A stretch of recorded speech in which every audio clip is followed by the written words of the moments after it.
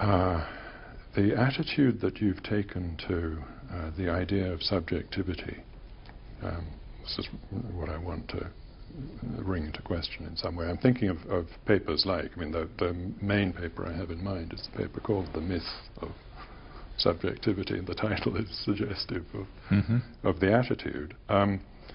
Now, I have to make it clear, I don't want to resurrect or defend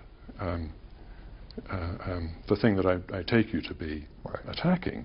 Right? You're attacking, and it's very explicit in the paper, a Cartesian conception of subjectivity. That's what the myth is. Subjectivity as, in some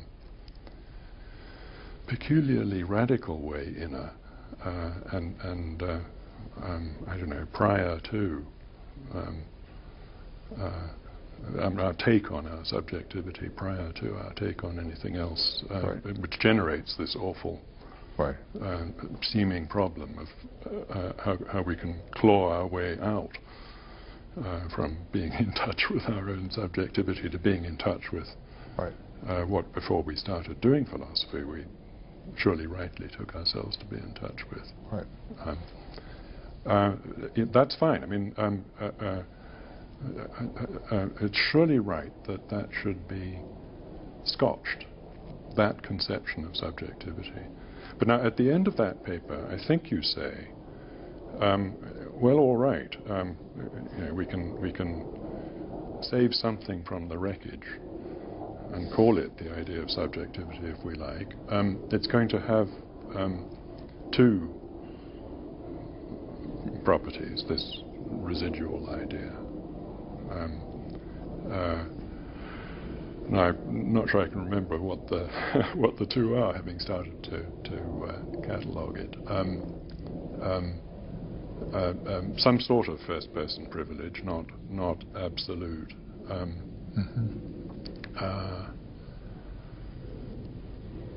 And an asymmetry, I guess. Those are really quite close together. They are. That's all. That's all that's left of the idea of subjectivity. Now, I hear a remark like that by you as leaving the idea of subjectivity as close as it can be to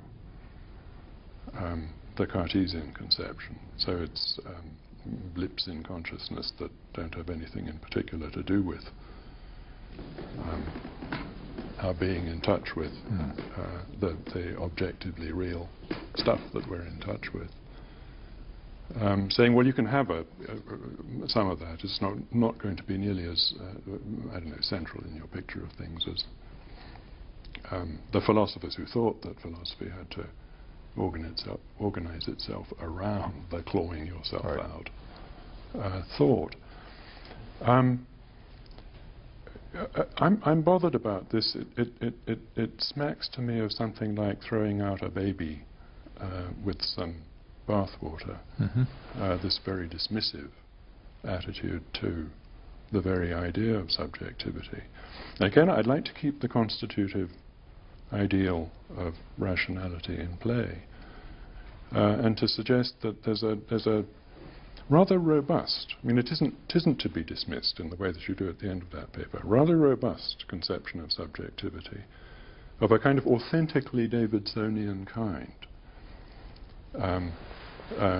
rescuable out of the wreck of Cartesian-oriented British empiricist or whatever philosophy. The constitutive ideal of rationality controls interpretation. Interpretation is making sense. What's it making sense of? Well, intelligible points of view, something like that. If we succeed in an interpretation of another person, what we've got is a story that we can tell about how things strike this person that hangs together in the relevant sorts of ways. And you could start with how things strike this person, rather literally construed, how things look, how things sound, But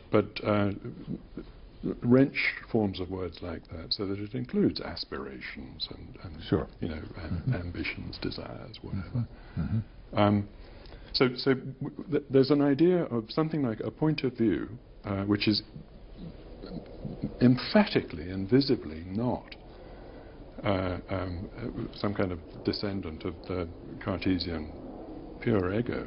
Right. Because what it exactly is a point of view on the real. It's got to be Sure. that what's out there is mostly in view from this Right. point of view, because if it weren't so, the procedure of interpretation by way of which we work ourselves into understanding this point of view wouldn't have worked. That's the point of the constitutive ideal of rationality, say as applied in the rejection of radically alternative conceptual schemes.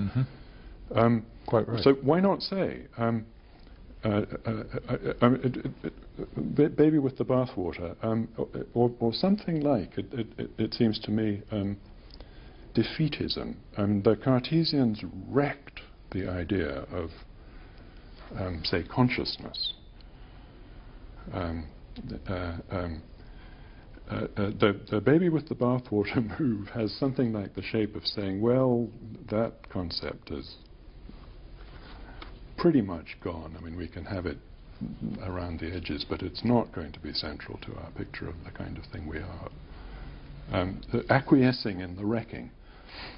But this, I think, authentically Davidsonian conception of a point of view could be put to the service of saying, well, no, I'm not going to let you guys have the concept of consciousness. I'm going to get the concept of consciousness back, so that I'm going to have it as part of my picture of a subject that is an occupant of a point of view, which is a point of view on the real. That he, she is conscious of, you know, this, that, or the other thing as being whichever way it is. I mean, that'll be a way to formulate some of the conclusions about a subject that an interpreter, a Davidsonian interpreter doing properly, authentically Davidsonian interpretation, comes up with. So I don't know why you're so hostile. Hostile. I prefer defeatist. I can't do anything with the concept of consciousness. That seems to me to be a defeatist view. It would be better to say, let's rescue it. Good. I think you've answered the question that's been on my lips as you got into this, which was, we agree about the bathwater, but what's the Where's baby? the baby? And now, consciousness is the baby. Is that right? I mean, I certainly agree with you. Of course, each of us has his own view of the world. I mean, in a perfectly literal sense. We're in different places, and we've had different experiences, and so forth. And what I was insisting on was, it's not as though each of us starts out with or comes to have a bunch of beliefs, and maybe we can figure out what somebody else's are, but they're what they are.